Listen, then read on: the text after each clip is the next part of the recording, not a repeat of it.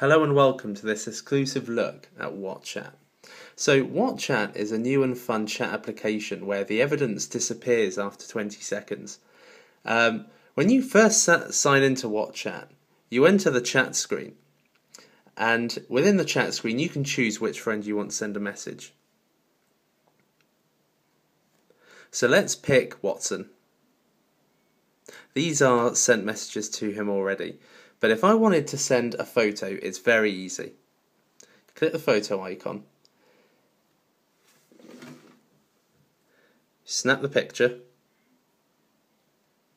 And then what you can do is you can edit it using drawing and caption editing tools. So if you want to draw on it, simple. All you have to do is click the pen up here, and then you can draw around it, and then you can add a caption. My Rubik's Cube. Okay, that came out completely wrong. That's autocorrect for you.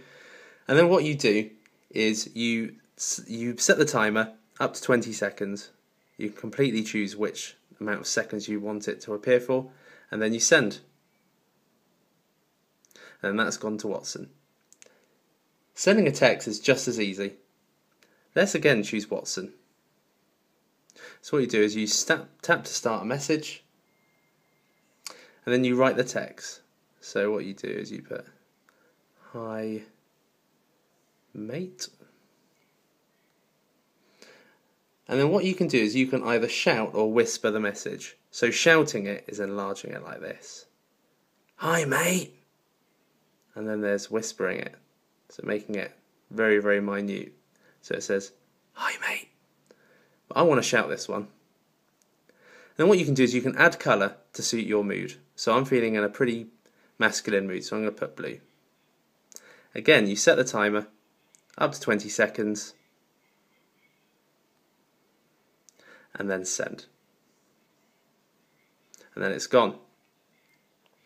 Now, one of the coolest things about this app is that you can unsend messages before they're read, just in case you send something that you really shouldn't have. So let's say Watson and I have fallen out and I don't really want to say "hi mate" to you anymore. You go back into the chat interface, you swipe to the left, and then press delete. And when you go back, it's gone. Now I've received a message from Katie, so you can see how it appears when you open it. So there we go, there's a message. You tap the message. Ooh. Well, that's quite a nice message to receive. Thank you, Katie. And then it's disappeared.